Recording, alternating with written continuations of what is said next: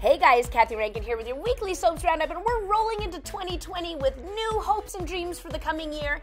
And speaking of hopes and dreams, there's lots of that going around on the soaps, some of which will come true and some of which will be dashed. Okay, first on The Bold and the Beautiful, Thomas, of course, was thrilled to be working with Hope on her new line, while Steffi remained concerned that Thomas was still obsessing over Hope.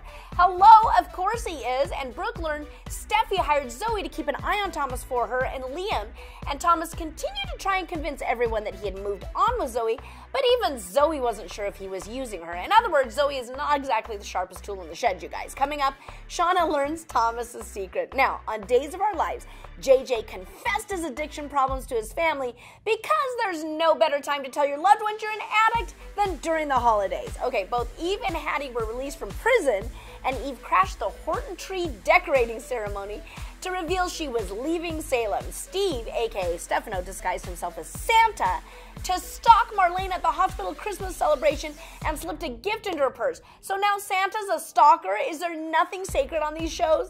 And Kristen and Lani made their way back to Salem, where a furious Lani vandalized Gabi's storefront window. Coming up, Steve reveals himself on New Year's. Well, that's better than exposing himself. Okay, over on General Hospital, the corny Christmas fantasy scene continued as residents of Port Charles reenacted A Christmas Carol as Monica read the story to the children spending the holiday at General Hospital. Now, Franco returned home for the holidays with his memories intact, and Sonny invited his father's cousin Gladys to spend the holiday with his family. Tracy Quartermain returned to surprise her family, only to be shocked by a completely redecorated Quartermain mansion.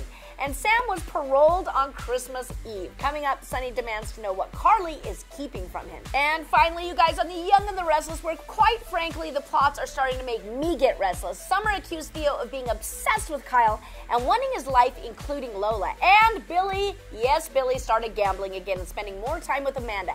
How many times are they going to go back to the Billy gambling plot? At some point, you gotta figure out something a little more interesting and less predictable for our beloved character to do. Meanwhile, in typical soaps fashion, Faith, who now is somehow miraculously aged at least 6 years in the last 12 months and is a full-blown teenager, returned home from boarding school for the holidays, and Fen was out of rehab and surprised Lauren and Michael at the Abbott family Christmas. So let me guess, we're now going to have all kinds of teen troubles going on the show. And in a plot that shocks absolutely nobody, Adam professed his love to Chelsea and believed she still had feelings for him. Meanwhile, Phyllis confessed to Nick that Adam asked her to seduce him, and coming up, Nick realizes he's losing Chelsea. So that leaves us wondering, is he going to end up in bed with Phyllis or Sharon again? That's it for this week. We'll see you guys next time on the Weekly Soaps Roundup.